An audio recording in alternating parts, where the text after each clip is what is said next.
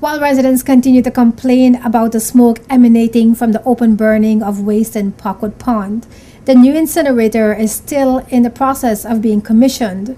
This according to the Ministry of Health, who said that there is no indication just yet as to when the process will be completed. In August, Health Minister Dancy Penn visited the site when the new incinerator was turned on.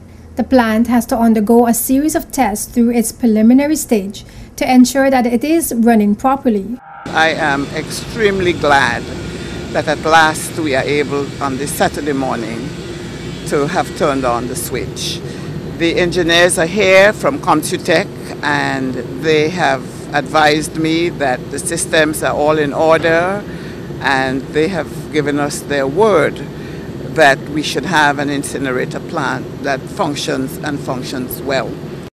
In a progress report delivered during the House of Assembly on Tuesday, August 30th, Minister Penn reported that the commissioning process for the new incinerator plant was nearing completion.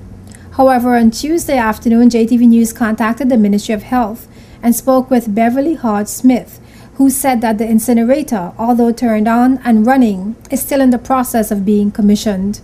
No word has been given as to when the commissioning phase will be completed and the incinerator will actually begin to fully handle solid waste and eliminate or reduce the open burning.